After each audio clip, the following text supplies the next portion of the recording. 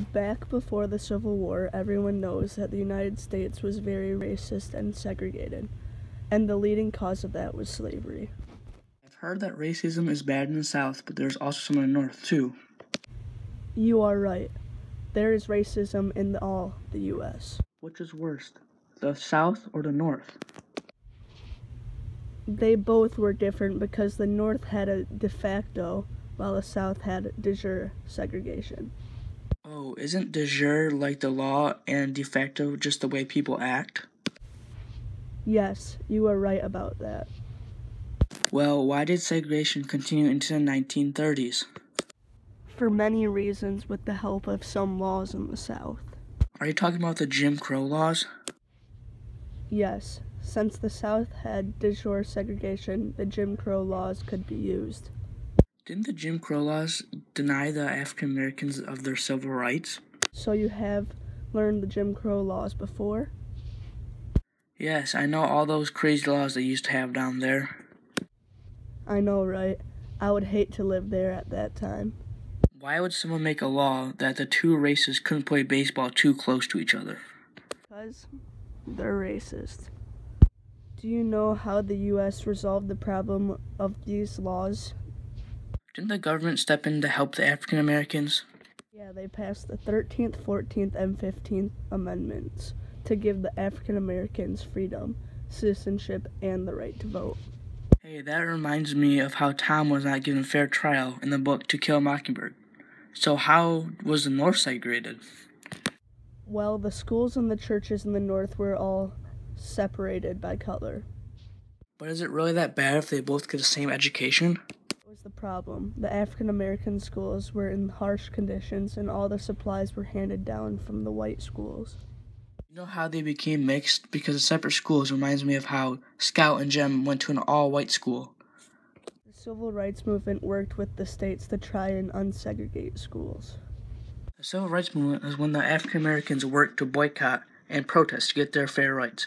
I do know what that was. They helped to make a freer America. Today it is better, but not perfect yet. I've heard of some of all the racism we still have today. There isn't as much segregation, but I think there will always be some.